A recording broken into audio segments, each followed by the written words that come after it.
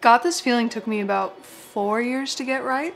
It's a song about the night my parents met. My parents had told the story to me many years over my childhood, and it felt like something out of a movie, almost like picture perfect in a sense. My brother and I were both very fortunate that we got to grow up witnessing that and then, you know, see it progress into a family environment. And so trying to capture all that into a song and do it justice was very difficult. When my producer Jordan Witzegruder and I got together to make the song, my focus was kind of to capture the feeling of like the perfect day spent with friends, family, a loved one. You know, there's this sense of like a buzz to it, an excitement, a spontaneity to it. My hope is that people can then take memories that they have themselves and place it within this song.